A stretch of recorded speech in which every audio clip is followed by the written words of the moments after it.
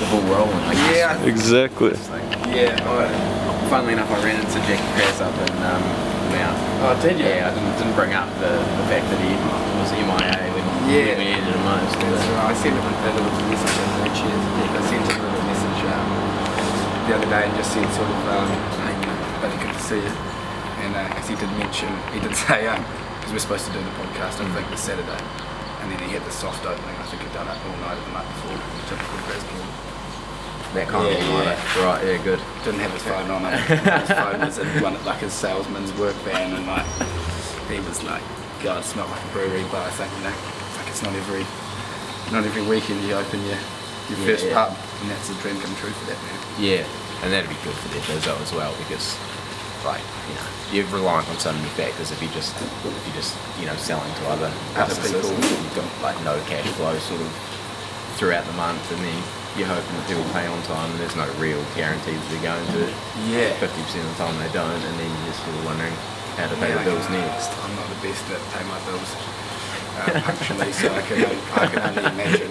You can relate. I've got a physio who's chasing me up for the whole thing, and I've got accountants who are emailing an email that's a bit defunct at the moment, so I can't talk too much. But yeah, I guess when you've got we're just talking.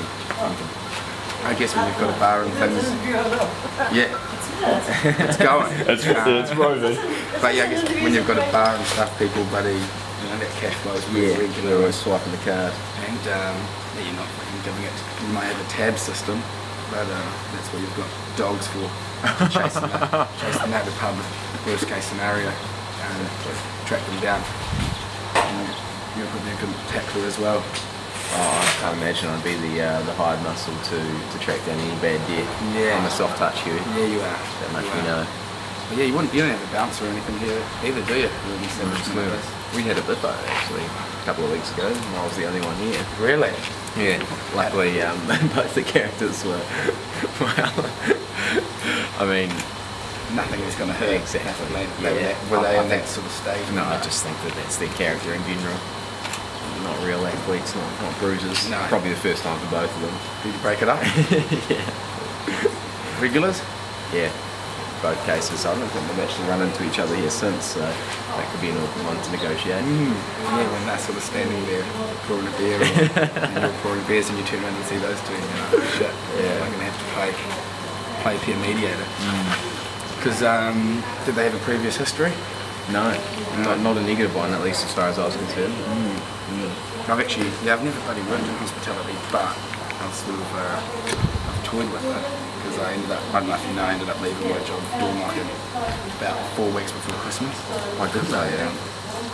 Re-aggravated a previous sex injury, and done my groin. So literally crossing the road, which is doesn't bode one of the well. more dangerous things you can do. Yeah, well, I'm better on call. Yeah, it's kind of going a little bit fast now. A little bit of David Cassidy. There's an Italian girl from work who commented on how I can get my legs pretty high, and previously I've been able to do that.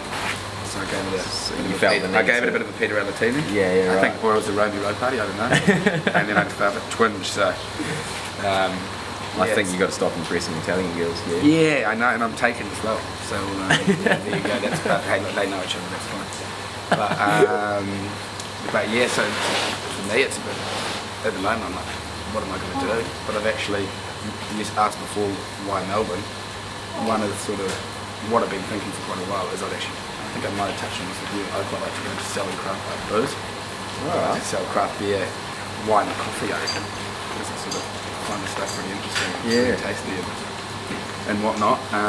There could be worse markets to be in.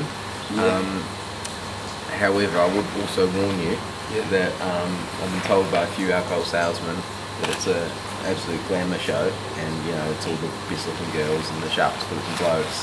But you best stop selling dog food, because it's just so competitive in alcohol. Because everyone wants to be there, everyone wants to be seen doing that. But you just sell the plastic pipes or gravel or something like that. You're actually one shifting the units and making the money. I know a few people who've managed to, I don't know, brainwash themselves to be passionate about shit like that and have done it pretty well. So yeah, it does sound like the dream job, I think, doesn't it, selling booze? But I'm sure it's not. Well, 90% of it is just being in front of the bar owner or manager and presenting yourself and having them like you, and the sale is almost secondary to that. Yeah. So, and I think you'd be pretty good at that sort of core role. Yeah. So Yeah. Well, hey, let's talk. But yeah, because do you do that for Brew Moon? Not really. So that's how it started. When I first got back from the UK, we worked out pretty quickly that I wasn't a natural salesman. I think I remember you saying that. Didn't have that killer instinct, that drive. So we've outsourced that work to a couple of blokes who do a lot better job than I did. And so kind of oversee it now. Yeah. Where are they based? At Christchurch? They're Christchurch, and they just kind of go up and down the country. North Island, everything? Yep. Yeah. So are they employed by you guys, or they contract you? They are more contract than anything else. Get out of the shop. Keeps it authentic. It's good. It's a running brewery here, guys. It's operational. It's not a stage set. We can't have dry patrons, or there'll be more biffo. Keeps it organic. What was I saying? Yeah, so they're commission based. So they're not sole Brew Moon operators. They also work for a wine company also based in North Canterbury. So there's pretty good synergy between the two. Nice. Yeah. Well, I kind of. I think I maybe mentioned this here, well, because so obviously with this podcast TV show thing, the name, there's been a bit of fucking deliberation about that, but a lot of people think the name I want to go with is too long, but I spoke to Crosby about it last night, and I might even ignore the request of Sarah Rob's grandmother Pam, who wants to call it Hugh Show. She's a lovely lady. But right, the Robs have very rarely put you wrong as well. So. Yeah, no, they're great. Yeah, you see the Hugh Show. I mean, what I'd always thought it's a fucking mouthful typically would be unearthing and evoking the human spirit with Hugh. Right, so that's what's written down in the book. Okay. Which I wrote down. The idea came about on Sail Croatia. I want to start.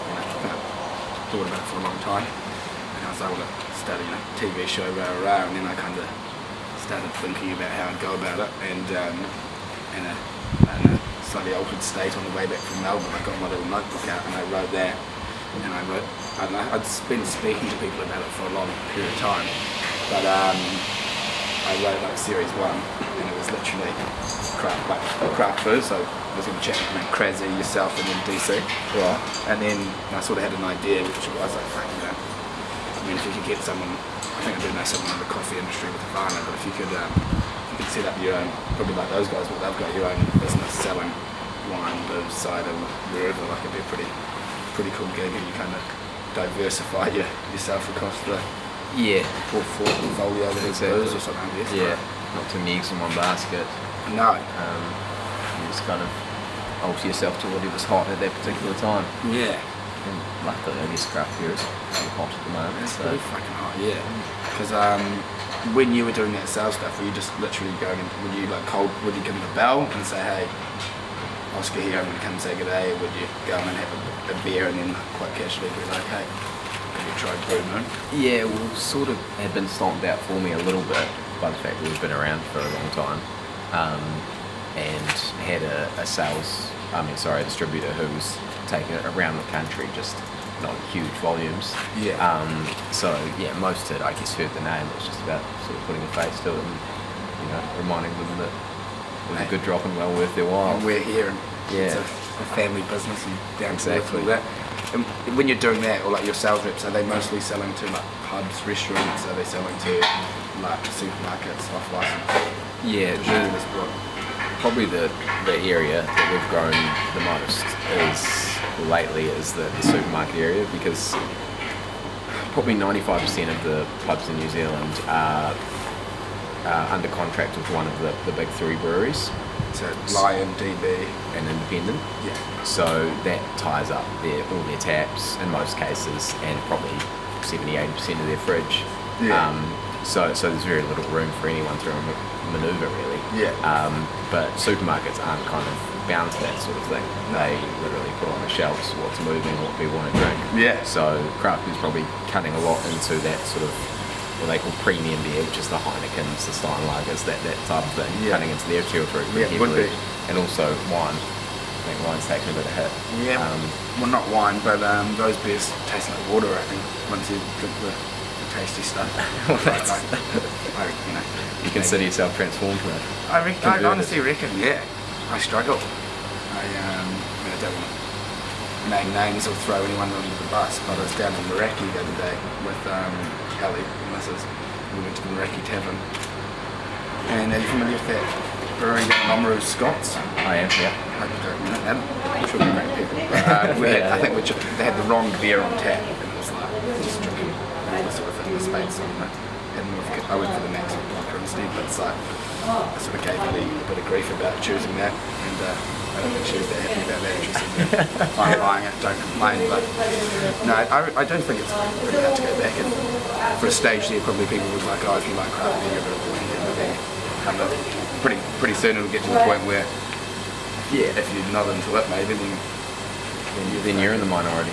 You're like, you know, it was like asking questions about your palate and I don't know, like sexuality. Sexuality. Who knows? You know? Yeah, I would say that's probably where we're hoping it goes, and that's where it's gone. Sort of, I guess, more mature beer markets than New Zealand, the likes of Canada and the States, where the craft beer is the norm, whether you're an 18-year-old girl or a 45-year-old bloke. If you're going to have a beer, you want something with flavour, and you know the brewery, you might know the brewers, but there's a face to that kind of thing. So they value that, and we hope that the Kiwis, well, they're starting to take off on it. So probably the analogy that I would use is 20 to 25 years ago, people in New Zealand didn't give a shit about coffee. You could have an instant Makona and you probably wouldn't get the hoot. But now if you were going to go out, us sophisticated 20-somethings, we can go out for brunch or lunch and we didn't get served a decent flat white, then we'd be asking questions. And I think that may well hold true for beer, it may not. People may never sort of come around like that, but I think that generally speaking, people want something that someone's put a bit of time and effort into and actually has a decent flavour. A bit more boutique than the mass produced stuff, and I get people often buy into like the bloody story, I think, as well, you know, like for me, you know, I start watching a cricket game and everybody knows something. You know, it's a lot. It's completely 10 times more riding. It's completely different. You might stay up past your bedtime or something along those lines. For an Indian test, you'll happily stay up at 3 or 4 a.m. Yeah, you definitely would. Especially with Dust Bowl in Karachi. As much as it hurts me to admit, especially with the school you went to, you've got a few people to watch. So sweet. But no, it's an interesting one because I mean, there's like wines. I think wine probably historically, like there's been more like a story behind the wine, you know, like on the back beers sort of like.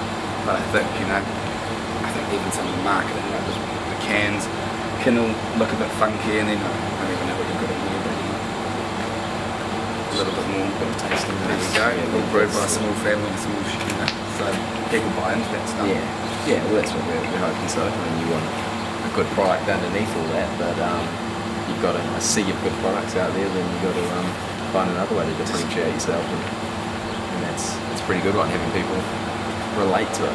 I mean, like with that, do you guys advertise? No, so just word of mouth. Not really. You might do things like do Max. Do Max bloody advertising, they might have some billboards. I'd say they've got some pretty extensive advertising. They probably spend a lot on things like promotional pricing at supermarkets, things like that. It's another way to spend your marketing dollar. So it's probably not something that I knew before I got into this game, but if you see a sales ticket on an item in a supermarket, generally that's because the brewery or the winery or whoever it is has made some sort of investment or whatever to lower the price of their product, so it flies through for 3 weeks, a month, however long that promotion goes. And maybe once people get a taste. Exactly, they're hoping to get some conversion out of it, I guess. I think most 12 boxes of Max go for about $24.99, and I really wouldn't place it to that for anything less than, well, you get it pretty fucking cheap. I got it for $11.48. I think a 6-pack. Max will probably pack and save to eat on the average. 6 beers for 1 pint in Bloody Wellington. But I think I sent you a message because you guys were, when I was up in Blenheim doing a sales trip, you guys had your cans for sale. You know, I sent you a message because I told a few of the boys a little bit about the story, and I was like, they were grab a couple of craft beers after work, my sons, and so have a crack at that. We opted for the dark side of the moon. Which is bold and unusual for young blokes. One was a pom, and Go so I some think, way to explain it. and the other one was an American who I think Newman was talking about their eyes and pretty good pictures, but Generally speaking, the stout market is age 60 plus and male. I've got a few mates who I think they're 60 and kind of, I've always wanted to be an old man at a young age, but I kind of can't really deal with the stouts. Like, they have their own little glasses and whatnot that they put them into, etc. But, they talk about the coffee notes and chocolate notes and stuff. I won't buy it for them, maybe not necessarily the bacon there. And a beer, I'm a big Pilsner man, and I'm probably not, especially if I'm looking at selling it, if that bloody happens. I think as your taste buds really evolve and whatnot, you go on to something more like some people probably find a Pilsner this week. Well, I guess that's your gateway drug, so to speak. That's how most would get into it, and then you get that sort of hop hit, the fruity notes, the bitterness, but it's not super aggressive. And then once that becomes the norm, you start searching for new norms. Yes, like pornography. Exactly. It's a slippery slope. It becomes a little bit desensitised to it all. Because with this bad boy, are there like citrus notes in here? I would say more floral than citrus. The hop there is a Nelson hop whitey. So more floral, a little bit of bitterness, but not super fruity, I would say. That's more characteristic for American hops, generally speaking. Some big hops, but with the hops, do you guys go and source those yourself? How long have you been? Do you use waiting hops for all of your beer? No, that's exclusively Pilsner actually. Probably about 20, 25 hop varieties that we would use. There would be, I guess, probably 100 or more out there. So yeah, it's in New Zealand or in the world? In the world. New Zealand have probably got about 15 to 20 established varieties, I guess. The Rewalker hop's the most famous, obviously, isn't it? Rewalker is, it's a good hop. Interesting one actually. I find, and I think I'm in the minority here, I kind of find it smells like a diesel engine. Okay. So yeah, it's a thing that a few people notice and everyone else looks at the blankly like you're talking about. But yeah, that is a super popular one. I'm a sucker for an American hop. So Mosaic or Citra, I think it likes really fruity, sort of punchy tropical flavours that are pretty interesting. And do you guys use some of those? So you've probably got about 6 or 7 American hops that we use at the moment. And that we don't have to source them directly, just a company called New Zealand Hops. Sales brings all those over from the States. And have you been to like the depot or the farm, stuff like that? No? I've driven through a hop depot, but I've never knocked on the door. Okay, I saw a good might have been a country calendar. It was all about it might have been Parrot Dog Boys. Fly down, and I think they get. I might get a Rewalker hop or something. Or they're putting it in planes and smelling it, and it's a good crop and they'll jack up. It was fairly grassroots stuff. I'd like to see some photos of you doing shit like that or some footage. So what they were doing there is a thing called fresh hop. So those hops weren't processed at all. They were straight off the vine basically into a plane and into a beer, which gives it a different sort of flavour profile than something that's been processed and put into little pellets. Basically the most obvious kind of flavour difference is that it's a lot greener and a lot more bitterness. It's basically like just the hoppers, the character that the hop creates in beer. So it's basically just a very rugged version of that hop. It's not been sort of censored. So some people love it, and it's good for getting a kick. But, you guys done that here? No, well, India unfortunately finds that flavour very green and pretty unpleasant. So I haven't managed to talk around. At least stuck it ways. Oh yeah, hell hath no fury. Hell hath no fury, no fear. Fear does well. I mean, from what I understand, Cindy knows what she's talking about. Because obviously, I got to know you through Crosby-Mangels, but I don't even know if I put 2 and 2 together. But I remember coming back on New Zealand, and the Kia Ora magazine has a little spiel a couple of years back on Brew Moon. I don't know if you know that. No. So there you go, speaking of advertising, but that was like bang, I like read it and I was like handfully and then I don't know. But I remember when we came out for Mum's birthday, like, might have been then you spoke to me, yeah, but you said that like, what, your old lady used to make vino. Yeah, And then so went over there as the craft beer boom was happening. exactly, yeah, that's the yarn. So Bindi got a winemaking job in California when I was 5 years old. So we went over there for 3 years and craft beer was just taking off there. That was the late 1990s. Yeah. And so we came home early 2000 and sort of reasoned that if that was happening over in the States, then the same would probably follow suit in New Zealand. And yeah, so it's proved to be. But yes. So how long were you in America for? 3 years. 3 years. Do you remember it? Not really well, but yeah. Yeah, because I don't remember the craft beer very well. no, not at that age, no. Although, you know, different parts of the world have different legal tried at that age, and maybe even in certain parts of New Zealand, I believe, I watched a documentary on Norm Hewitt. Oh yeah. And I think my brother liked to put out something along those lines, and he reckons his first day at primary school he had a hangover. Because his job on his 5th birthday was to go around and suck the froth off the swapper bottles. Right. And obviously, yeah, it's good to hear that your parents didn't, I don't know, that wasn't how you made your pocket money. I couldn't think of this pocket money, that's for sure. But I mean, your knowledge of beer is pretty fucking extensive. Do you reckon that comes about from the fact that you've just grown up in the industry, or have you learned shitloads since coming back? Yeah, a bit of both, I'd say. Mum and Dad have both been pretty invested in good tasting stuff from an early age, so whether that was wine or beer, if we were going to have a beer, then generally it was going to be a good one. Yeah.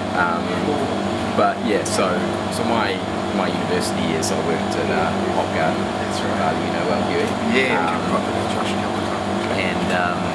And so that was probably my most sort of educational stint. Even though the folks had a brewery for a long time, I was kind of, I was labelling or bottling or something. I wasn't really sort of integrated into the product. No. So that was where I probably learned sort of the 101 of craft beer. Yeah. And then went over to the States and worked in Yosemite Valley for 4 months, and the joint that I worked at had a pretty good range of beers. So that was Yosemite Valley, is that like near the Yellowstone National Park, or am I completely wrong? same country, but Same country, yeah. but no, not the same state or anything. And so what, you worked in a pub? Yeah, and they don't have that whole contracts or taps being contracted to big breweries over in the States. They consider that anti-competitive behaviour. So it is cool, and that's why Free for all. Yeah, Sort of variety. yeah. So it's sort of the best man wins, I guess, and that's why we've got such a great craft beer industry. It's because in New Zealand we think that the craft beer industry is crowded. We've got, let's say, 10 or 15 in Christchurch. Yeah. Same as us in the States where there's so many more, but you just wouldn't have 90% of the pubs tied up with Lion DB. Equivalent. I wonder if that'll change. Well, because like Lion and DB, buddy, try and buy out some of the craft breweries, like Tuatara got bought out and everything. Emerson's, Vanhead's been bought out, has it? Yeah. Good Silver Stream boy. They've got it. There are a couple of, a lot of them are streamers if you didn't know that. You know that? I think you told me, yeah. Yeah. Boasted. I learned that, yeah, it's been great that that's what Barber told me and Tony actually. He said that their old boys do some fucking heaving these days because Dan Head and I think like Bone Face or Brew Dog just pump shitloads back into the school, which is pretty cool. Right, yeah. Bone Face is, I think, owned by the guy that's, I believe. I think, well, there's some connection there, but don't quote me. Perhaps don't put that on record. That's right, well, We'll be quite interested, mate. Sorry. We can edit all this stuff. I did hear a big story that the Panhead guy had a house in Hunt worth, let's say, about $500,000, and he was a real estate agent. I probably shouldn't be saying all this shit on camera, but who cares? There's a house, I think, in like Point Howard, around York Bay, Lowry Bay, and this real estate agent, some famous person who moved out and the real estate agent was struggling to sell it, and then someone was like, why didn't you ask the guy around the here? And he was like, no, and then moved out of his 500k house in Buddy up hut and just gave it to his mate. And he was good mates from school, so we got down goodness me, have a house. So hopefully that could be you one day, and hopefully Crosby-Mangels is the benefactor. He's been there for a wee while. But I mean, I guess one thing that could sort of like lead on to is like, how big do you guys want to go here? What's the scope? Do you sell grog overseas? Yeah, tough one to answer really. So all that you see behind us here is an 1800 litre brew kit, and with that you can make, if you're making 800 litres every time you brew, you can work through a pretty significant amount of beer in a year. I can't see us outgrowing that. I think even if we were to expand this whole operation, and this building this winter probably is going to be extended by about 5 or 7 metres or something like that. It is? Yeah. To give us a bit more space. That way? That way, yeah. So, I mean, we are growing and we want to keep growing. It's sort of a sustainable rate, but I don't think we're ever going to be sort of duking it out with the big guys. Yeah. Is that because of, don't want to? Yeah, I mean, like, I don't know, maybe mum and dad aren't getting any younger, or like, I don't know, or like, I mean, you're a pretty cruisy guy in a few respects, and I don't know, I'm sure you work pretty bloody hard in here, but I feel like you've got a good lifestyle, bit of travel, etc., so like, if you were to, really suit things up, then what would that, like, how much more work would there be and stuff, I would say that mainly you don't want to grow a monster. You don't want something that's enormous and all-consuming and then is not really a profitable business. I think you can be a profitable and worthwhile business giving a lot back to the community, etc., at quite a small size, and you don't need to be exactly. And you hear a lot of stories about those businesses kind of losing their way as well. I mean, we do have employees here that work at the brewery. It's not just the family business, but if you keep it basically as the family at the core and having a say in all decisions, then I think you don't really want to outgrow that. Yeah, because I guess there's like a bit of reputation and things, and then as it goes bigger, it can be quality control and things can get compromised. And yeah, exactly. And you hear so many stories about that, whether it's in the brewing industry or any other industry, about businesses that kind of just lose their touch, I guess. Yeah. Forget what it's all about, making good quality beer. And yeah, exactly. Which is not to say that we wouldn't like to be marginally bigger than we are now. Yeah. So I don't know if I've given you an answer there, really. There you go. I don't know. I think people will, draw their own conclusions, and so they should. We're working hard. They've got to work hard as well. Okay, yeah. It's a pretty fucking interesting industry, I reckon. And that's why, it's like, when you're chatting to people, you can chat to footy players and rah. But I think this is something that a lot of people have got something to say about, whether it's wine, beer, and as with what Crazy's doing, hopefully cider. I saw a Bogan and Methven order a cloudy apple cider at the Blue Pub yesterday, and I was like, shit, there you go. There's hope for everyone. Isn't that refreshing? Yeah, there you go. I wasn't expecting that. Something the bourbon bottle to be raised. Yeah, and that serves me right for stereotyping, but because even like the Emerson's got bought out for probably about 50 mil or something. I drove past their not little, but their brewery now. That's pretty fucking awesome. He said for getting bought out and obviously there's a lifestyle that it gives you and all that, but you can really take your brewery to a whole other level, whether it be nationally or internationally or globally. Yeah. Which realistically you probably wouldn't achieve as an independent brewery. Yeah.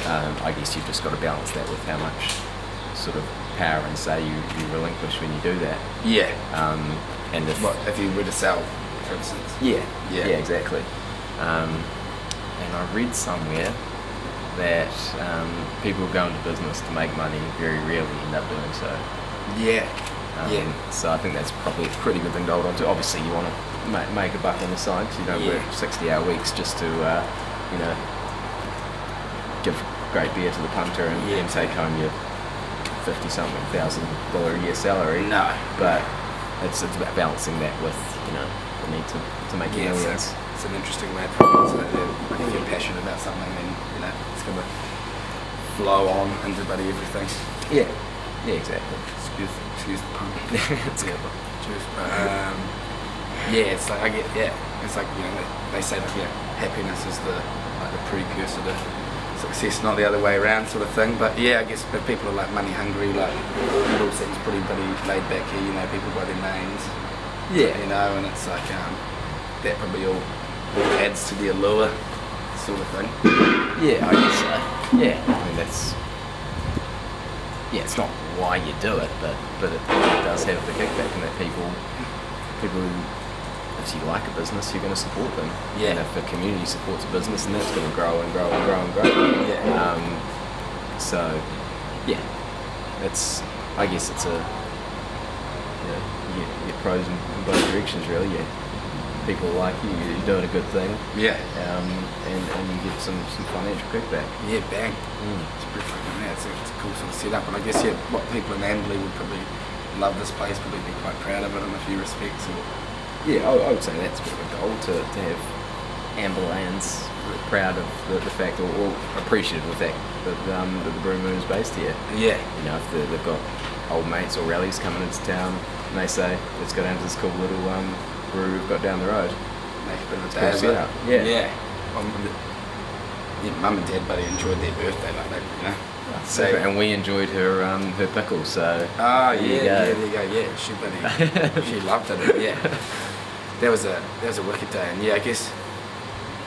I mean, yeah, even like, you know, New Zealand's pretty provincial in a lot of respects, and I think, you know, it's probably has rugby rivalries, etc., etc. But I don't know if I told you, I'm like part of the North Otago Supporters Club.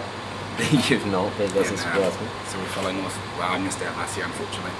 Always went up to Thames Valley and watched the Thames Valley Swamp Foxes. And then the year before that, we went to Kapiti. We went up to Levin and watched the boys play Horowhenua, and we normally surprise them. And then the year before that, we went to Ruatoria and on the East Coast, and we watched them play like the East Coast. But we always try and drink the beer from that region. So, yeah. I mean, yeah, as you sort of say, like, you hope that if, you know, people from Amberley, yeah, put Amberley on the map, because yeah, you've got, you know, a town of 15,000 ambassadors, so to speak. Yeah. And, which is not to say that 15,000 Amberlands drink Brew Moon beer, but I guess that's the goal, isn't it? Yeah, hell of a photo, wouldn't it? It would. Yeah. Glasses lifted. Congregate down at the, I don't know, the domain, the tin shed we call it. The tin shed. Yeah. Well, you produced a couple of famous things. Obviously, Charles Upham first of all. Yeah, I'm glad that he was the first name of the most important. Yeah, definitely. 2 Victoria Crosses, and he was in the 21st Battalion, same battalion as my granddad. I think your old man mentioned that once or twice. Yeah, he's pretty proud of it, I think. Cobbers and Jeremy Poff, your primary school mate, did a speech on him, I'm pretty sure. I thought Jeremy Poff was the second name. But, no, yeah, there you go, Josh. Shit, far out. No, I'm trying to think. I'm trying to think of Poff. I think Poff maybe did his year 8 speech. Well, he did a speech at St. Ben's, I'm pretty sure, on Charles Upham, and then his other one was on his dog Dodger. Okay. And do you know Christian O'Fagan? I do. Christian O'Fagan, after that, started calling Poff Dodger, and we just walked around St. Ben's and like, Dodger! But I think Poff regrets it. So after then you've got Brody Retallick, and then you've got, and I guess, yeah, you've got Brew Moon as well. Yeah, I mean, I don't know if many would rattle us off as third, but hopefully in years to come. Yeah. Knocking big roads off his totem pole.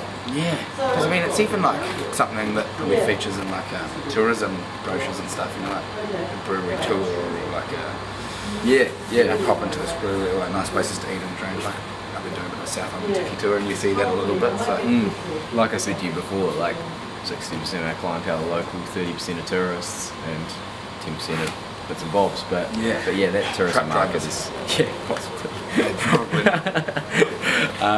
that tourism market is huge, and being able to, I get it, because if you're a young traveller and you need somewhere to eat and drink, a place attached to a brewery where your beer's literally coming out of the wall and being able to look through and have a walk around and amongst this is a pretty cool thing, I think. And then you can see the lady who makes it pull up on her bike.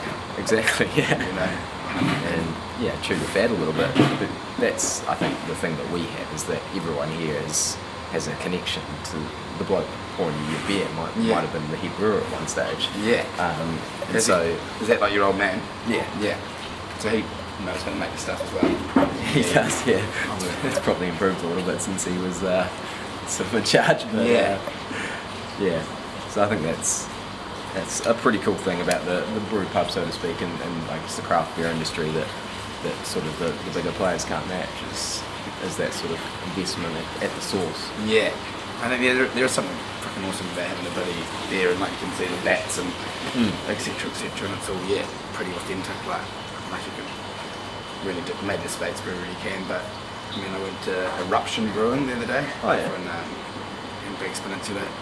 Josh Watkins actually helped out with the engineering there, and he showed me. I made mine from school, and he showed me some models, and they were made of. Well, I thought they were made of balsa wood, and he's like takes himself a bit seriously, and so I've told all the boys that Gary's like making this balsa wood bar, and he gets pretty fucking wound up about it all. But I got in there and had a beer there too. But it is pretty cool, because would you consider this like a gastro pub? Because it's mostly pizza and beers. Yeah, I think gastro pub would probably be overstating it slightly. We keep it pretty simple. To be fair, food's not what we really know particularly well. No. So there was actually an idea mooted at the start to have BYO food and we'd supply the alcohol. Really? Yeah, but I think there was a licensing issue that cropped up there. Yeah, and there's going to be a few hoops to jump through. So yeah, we just chucked the pizza oven out in the courtyard and it's gone pretty well.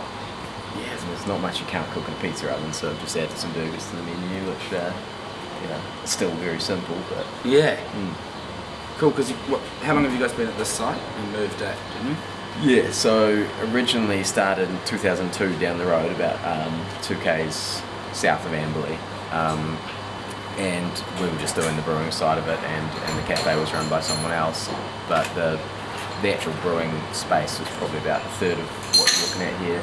So we couldn't actually produce as much as we needed to, and you couldn't produce the range either. So now we've got about 16 beers on tap as opposed to 6. Yeah, I think it looks like there's even a few more than what we were last time I was here, which wasn't long ago. I don't know. Yeah, we try and keep the taps pretty full most of the time. Maybe I had a nice shutter sign, which would make sense in this neck of the woods. But yeah, that move probably happened about 2 or 3 years ago. Yeah. Down to this joint. I guess you get more foot traffic and things. Yeah. Maybe because more like Amberley locals pull up, go for a stroll. We consider ourselves in downtown Amberley now. Yeah, the CBD. Because you've got the big sign up there as well. Yeah. Was that hard to get done? No, not particularly. I think you've just got to. If we were simply a bar, then they wouldn't have given to us. But the fact that we're sort of a production facility and a retail facility, so to speak, and we make an effort to tell the story, so to speak. So it was actually one of the requirements that we would do tours and things like that. So you guys do tours? Yeah. Sort of, we want it to be organised ahead of time. It's not great when someone just rolls up at the busiest hour and says, "Can I have a look down the brewery?" Yeah. But yeah, we do tours, and so yeah, if you, I guess that was what they were looking for. And once we ticked all those boxes, they were happy to give us a big sign on the main road saying Brew Moon Brewing Company, get that way. That's pretty cool, yeah. You build it and the people will come, sort of thing. Yes. But, that's like, just pretty good for tourism. Bloody Amberley. Yeah. And so what, if someone wants to go on a tour, what do they do? Look you up online and give you a phone call? Yeah, just give us a bell and send an email. And you've got a website, and is there like a thing that says tours? Yes, but it's not like a sort of link button. You just click through an email and say, me and the fellas are looking for a tour. Can you facilitate? Sweet as. Do many people do? How many would you do? Not heaps. More sort of that November, December, Christmas party time of year, where people are on work functions and they're kind of beefs out their experience a bit. They're not just sitting at a table smashing booze the whole time. Which the boss likes, so you can spread it out a bit. Learn a little bit and a bit more extracurricular. And do you run those tours? I've done a few of them, Yeah. I try and delegate that one to Bindi because I figure people want to hear from the, the master, the matriarch. Horses. Now, we're talking about you running the tours. Oh, it's not noisy at all, no. No, it's fine. Go for it. It's all part of it. Doing a bit of a canning day tomorrow, so should be right. Just sitting up there. There's probably just a lot of aspects to it all that you sort of, when you're a consumer, you probably you don't even think about. I'd say it's fairly consistent amongst most industries though. It's always a little more complicated than it seems. You don't know what goes on. Because your brother, does he work here, or he did? He did. So Tobes was the head brewer here at one stage. In fact, I'm the only member of the McCauley family not to be a head brewer at Brew Moon thus far. Oh wow! So started with Dad, then we took over for a bit. Toby's had a spell, and now it's back. Your dad was the first person. Yeah. And did your mum advise? Yeah. Even though he might not like to admit that, and probably definitely does not. Consultant, so to speak. Doesn't want that broadcast. So I guess she had the scientific know-how. There's a little bit of crossover between one and beer. She says not heaps, but you're basically still starting with a sweet liquid that you add yeast to produce alcohol. So and that kind of it's the same crux of it. There's just a few specifics that you need to alter. There's no yeast in wine, is there?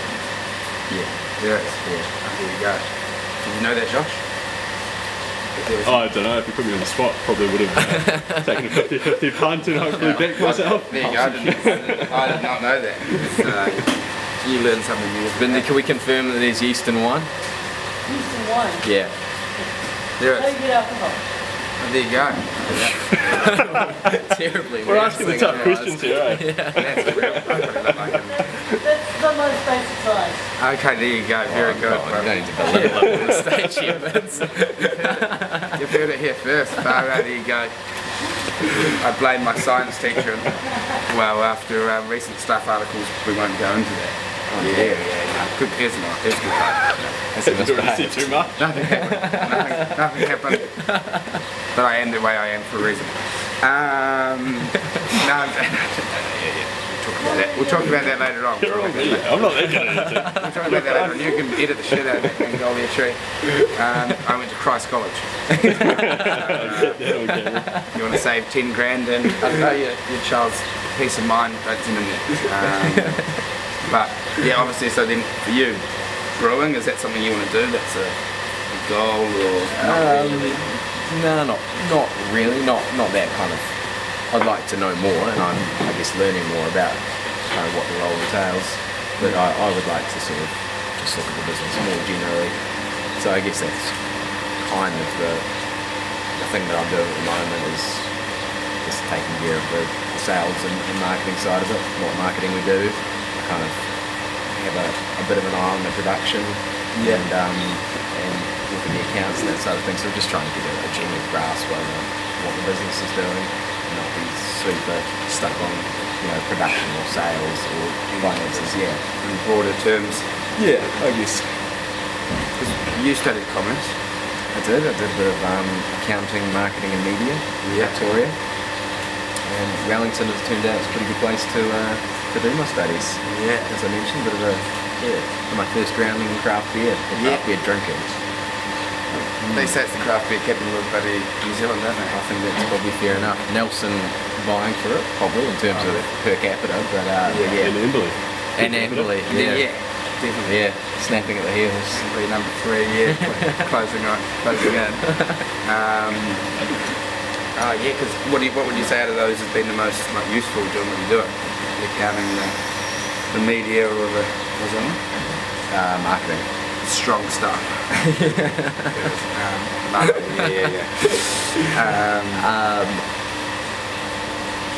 Probably the accounting. I mean, not that we ever touched zero while we were studying accounting, which is pretty much all I deal with now. But as far as that general sort of business grounding goes. I think accountancy has served me pretty well. Yeah. There was still a lot of learning to go, and once or twice Belinda looked at me like I was a bit of a lunatic that hadn't spent any time in tertiary education. No. But yeah. Accounting. Yeah, some transferable skills at least. Yeah, I can imagine. That's interesting, yeah, because I was pretty, like I told you, I was brought up to be a being accountant pretty much.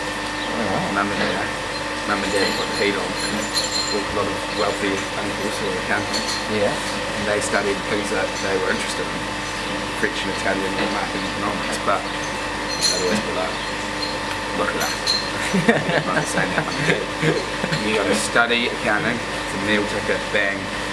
I mean, I think like obviously the stereotypes, with regard to accounting, you're pretty very personable, pretty very easy to get on with, but some people probably no worries. It's not people, but people probably used to pigeonhole accountants as being accountants, but then probably some the stuff you learn would just be invaluable for stuff like this. Yeah. If I was to take over this brewery, I think I'd run it into the ground pretty fucking quickly. Oh no doubt. It'd be free for all.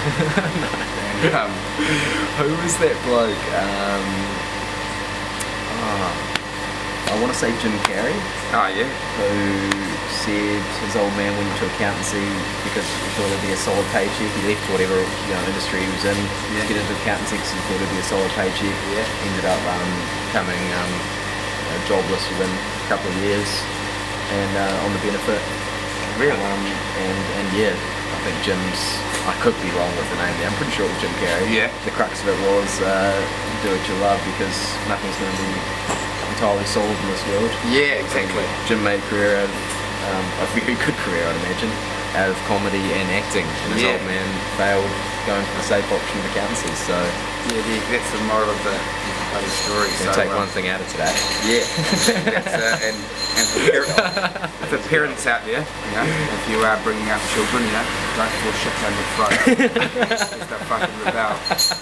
Like I did, but that is probably sage advice, I'd say. And it's pretty hard to people do what you're passionate about. Sometimes you don't know. But for you, would you say you're pretty passionate about beer, or you're passionate about family business? Were you like the business side of it? Lots of different factors. I'd say probably a bit of each. I always wanted to do something in the sports industry. Yeah. So whether that was going to be sort of marketing, I wanted to do sports marketing, or media, I wanted to do sports journalism for a long time. Yeah, so completely going back on what I've just said there. Yeah. Hey, but I mean, your interests probably change sometimes as well. They do, but I think if you're going to, as a young beer drinking bloke, if you're going to choose a second cab off the rank, then I think brewing is probably not the worst. No. Yeah. I did actually, in Port Chalmers the other day, pick up this thing. I don't know if you guys feature in it. It's a little hop guide or something. Okay. It's at pubs, and I'll find one. I'll get it to you. But it's like it's big, blue and red, and it's like it's like the New Zealand's hop guide or something like. There's some fancy name, and there's a bit about it. And I saw them at a couple of different pubs around South Island, and picked that up, and I saw that there's actually, I can't remember where it is, but somewhere in New Zealand now, I think it's even maybe a university, I don't know, or a polytechnic, you can actually go and study to make beer. Yeah, I've heard about that. Otago. Pardon? I think it's in Otago. Yeah, I think it might be the Otago Polytechnic. Yeah, Commercial brewing. Yeah, and it's like a 2-day course or something like that. Yeah. I can imagine shitloads of people might do. Yeah, it might be more of an interest paper than anything else, very much but so. not the worst. And it might keep the long term, could keep the price of living down a lot. Studying down there. Might get a whole heap of blokes into making their own beer, which may or may not be good for the brewing company. No. But anyway, scratch that.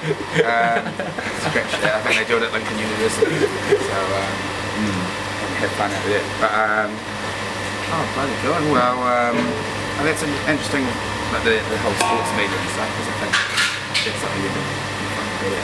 Something I've probably sort of toyed with as well, but it is pretty tricky when you leave school to be zero in on exactly what you want to do, and then now you get to a certain age and you might be how do I do that? Do a bit of broadcasting school for a couple of years and maybe used to making money, or Yes. some bills to pay, or I don't know. But I think my plan with uni was to, I guess, not, like it wouldn't pigeonhole me too much. I had some various things that I thought I could do, one sort of business, marketing, and that sort of journalism thing. And I thought that degree would give me a bit of a scope for each of them, and a bit of a bouncing board, I guess, to attack whichever one I pleased. Yeah. I don't know if I'd do it differently if I had my time. I'm probably not. Pretty happy with how this has all worked out. Although if you'd told me at university that I'd be working for my parents at 28 or 27, however old I am, I'd probably slap you and then slap myself. yeah, tell them the dreaming. But it is a pretty cool combo, right? That was a cool sound effect, wasn't it, Josh? That is a pretty cool combo though, because you got the business knowledge, which most people need, and then that whole media side, and the world's a bloody oyster, as everyone tells us we're still young. Yeah. Sometimes it doesn't feel like that. Oh, bloody good. Well, yeah, as far as I'm concerned, I think it's been pretty good so far. Done about Shared 50 minutes. Shared a little bit 5-0. Yeah. Jesus. So, time flies, guys. Yeah, we had fun. So, I think, we've shared a Have bit you of got it. it? Pardon? It's all got to be edited, yeah, for sure. We've actually just gone live. on Google TV. Hey, that'll be worse than Cody on top of the tank. Yeah. Somebody had the harebrained idea to put Toby up on one of these tanks to do like a tasting notes on a beer. So talk them through the flavours and the characteristics and things like that. He doesn't feel safe when he's Toby off the being ground the big anyway. brother. Okay. Yeah, and not it up was there. just the most cringe-inducing thing you've ever seen. He kind of had like his knees around his face, and he's not great in front of the camera anyway. Is he a solid unit? He's a big unit. Yeah, I think I've got it. Really? He what, sorry? He kept thinking he was going to fall off the tank. He looked as nervous as. It was hard work. And who was chatting to him? The lady who was doing our, I guess, social media at the time. Okay, yeah. So do you have someone who does your social media? Or do you do it? Formally. We do. Well, yeah. This guy occasionally falls vacant on his role there. but- Okay, yeah, there you go. That's right. Depends on the day of the week. What'd you say? This week. I imagine so. I thought you said he could Have have a you week checked? off. I was like, that's not. Why? Why? Why would you check? Because Jamie's saying it's you. Oh, I thought you meant available through the bar. No. On the social media. Social media, what, you guys on Facebook? Instagram? Don't do a lot of tweeting. I think we do have an account, but don't Pretty follow it. classic. Yeah. There you go. It's Oscar McCauley's New Year's resolution. Start Start tweeting. tweeting on behalf of Brew You Moon. should. Definitely. Something about just the term tweeting makes me think of teenage girls. Yeah. It's just high and annoying and just not a good tone. For some reason I feel, yeah, there you go, that's probably a good way of putting it. I always still think of like, I don't know, just opinionated old men, probably like my father, who thankfully doesn't have Twitter. Shut down pretty quickly. I thought he did have social media. I have right there. Facebook. He's got 4 different accounts. Doesn't he have the occasional rant? Oh yeah, big time. So he had a couple that just this week, not on social media, just at home. Quite serious.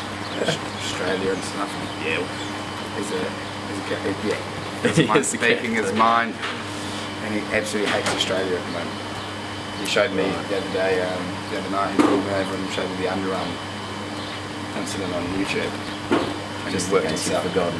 Yeah, and he worked himself up into it. Pretty fat.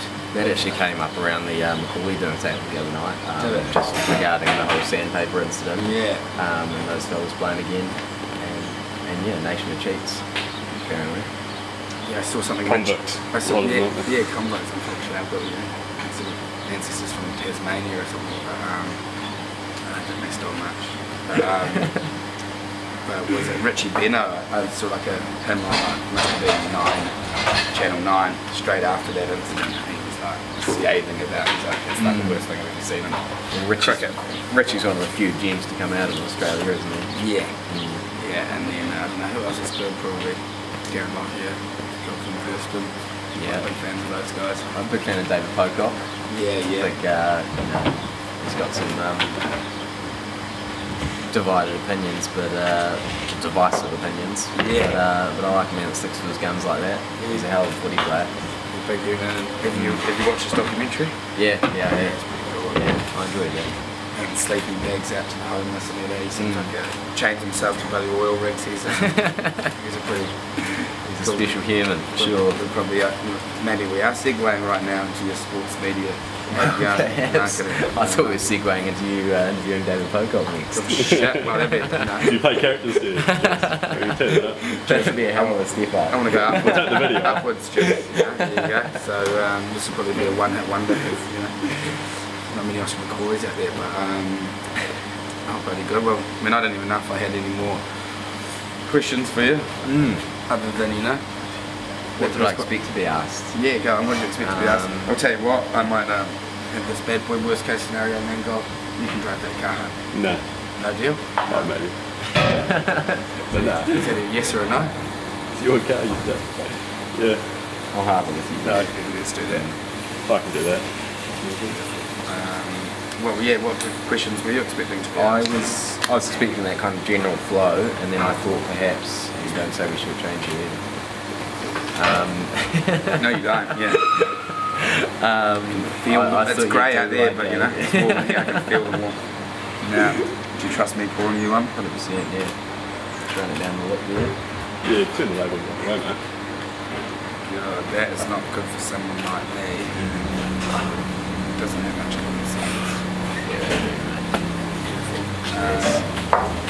So I thought you might conclude with like a quick 5 questions, like Rolling Stones or Bee Gees, Oh, yeah. Avril or Madonna. Cool. Music based. Well, No, yeah, Y okay. fronts or jockeys. Yeah, no, there you go. Well, you shows you got a few of them. You've obviously thought about this, which is better than most people. If you could have, 4 people to dinner, who would they be? Shit. That's one I hadn't prepped an answer for. I mean, you need a giggle. Yeah. So I think with a few vinos on board, Ricky Gervais would be pretty inappropriate and pretty good value. You need some eye candy, so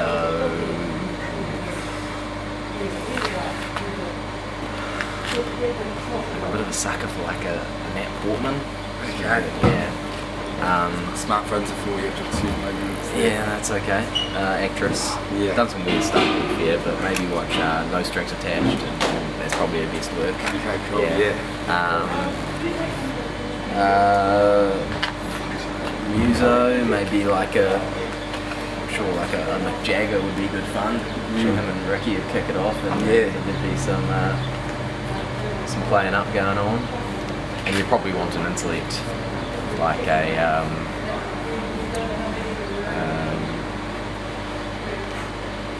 Noam Chomsky. Okay. No Noam? Is he like a philosopher? He is, yeah. From Germany?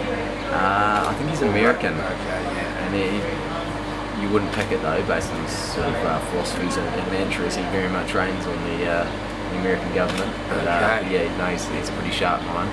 There you go. So I hadn't prepped that at all, but No. I think I've got it before. Yeah, I think you've done well as well, and you've covered a lot of bases there. And then, I mean, I believe you played second five. Yeah. Yeah. So, Still playing, haven't you? yeah. Okay. Well, excuse me. I know you did have a little bit of time there. You know. Just a little sabbatical last year, yeah. Well, there you go. Put my even been a couple a few earlier. I had Logan, didn't you?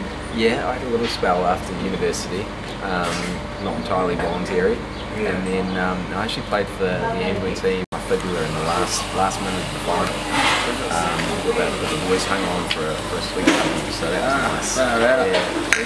I think I've won one final. That was against Boys High, actually. I find that very hard to believe. Ironically. But yeah, go on. George Ingham doing a hucker was one of the funniest things I've ever seen. What, to kick the game off? Oh man, yeah. I know it's disrespectful to smile on the hucker, but George Ingham's giving you a hucker, holy cats. So my question for you, Oh, do I give you less or more? I'll give you 3. Aaron Major, Luke McAllister or Marnonu. 4. See, I'd love to go in a World Cup final. I'd love to go into that for Lucky McAllister here. So I think he is an absolute scapegoat for that 2007 World Cup quarter-final. However, he's not my choice. I'd just like to put it on record. Alex Ritchie, stop blaming him. I'm with you, Alex Ritchie. I'm going to have to go with Maha. He did it. He got it done a couple of years in a row. A couple of years in a row, I think so. Yeah, he did it. Yeah. Aaron Major, class up the wazoo, but just never brought it home. No. And, you know, was he 10, was he 12? Who knows? Yeah, that's a touchy one for me. I'm a big fan. I think it would have been a completely different outcome in 2007 if he was there. He was a drop goal specialist. Obviously he didn't go to the right school. It's not his fault. He comes from a poor town. And, an unpolished gem, you think? Yeah, well, I think that's a bit rough. Oh, right. I think he was quite polished, yeah. Well, I thought as far as, you know, his poor schooling. Yeah, poor school, state school, yeah. That's not his fault. It's nice that the government help people out in those situations. Who have no faith or backbone. But no, 1 foot, long ball. You know, looping money ball, I think. I just thought he was the man. Lots to like about him for sure. And just drop goals as well. That's what we needed in 2007. But then, yeah, you're right, I think with Martin on it, he evolved his game and long balls, even just a kicking game. Maybe a left foot option in the back line, I think, as well. Some of those long balls he threw were just incredible. Yeah. Really developed the distribution. So yeah, lock it in. I agree, yeah, he's definitely, I'd say that hands down. I think Matthew Gaffigan was in Bristol when he was making on about some French guys that no one had heard of. But I think Wesley Fofana? Maybe, yeah. Excuse my ignorance, yeah. But I think Martin is probably the second fight we've had in a long time around the world as well. So it'll be interesting to see what he does when he combines with Leon McDonald up in. Yeah, interesting you should say that, because I'm a huge Tana Umaga fan. He's just taken a little step back up the Blues, which is probably not a bad thing. Yeah. Yeah, I think, you know, it would be a tough pill to swallow, but yeah, proud man Tana, but you know, he knew what the right thing was.